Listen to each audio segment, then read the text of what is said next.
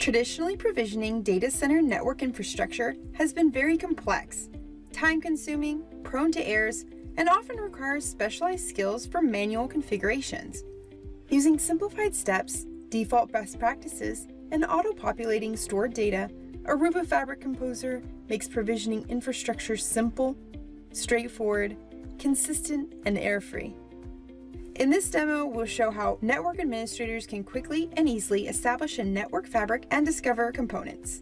We begin by logging into an instance of Aruba Fabric Composer on our host. The main landing page of Aruba Fabric Composer is a dashboard, which gives us a view of network health and status. On the dashboard, you can see the number of switches in the fabric, fabric inventory, VMware, Nutanix, and HP ILO inventories, as well as network integrations and audits. We're going to initiate 6 switches that are currently in factory default state. This is simple to do using the Guided Setup Fabric workflow. Guided Setup is a collection of automated workflows that perform commonly used configurations and functions using input fields, prompts, stored data, and default best practices. In this demo, our fabric will be a collection of switches. Let's give this fabric a name. Then we'll input a description and time zone applied to all switches in the fabric. After selecting Apply, you can see that our new fabric is in a healthy state, but it is currently an empty container with nothing in it. Let's use the switches workflow to discover new switches to add to our fabric. Discovering switches is straightforward. First, we will enter the switches management IP or enter a subnet of IPs. These are obtained through an inventory or DHCP server.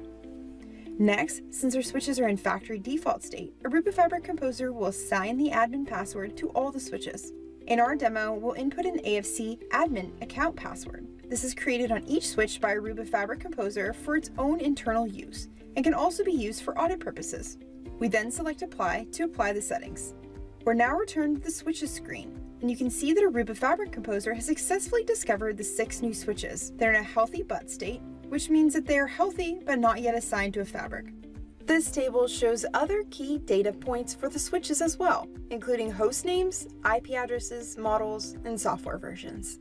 If needed, switch firmware can be updated using the commands from the Actions drop-down menu. Back on the dashboard in the Switches pane, you can now see the 6 switches are visible, and they have been discovered. However, you can see that the switches are not yet assigned to the fabric. In another demo, we'll show you how to assign the switches to our fabric. With Aruba Fabric Composer, network administrators can bring simplicity to commonly applied functions, like establishing a network fabric infrastructure.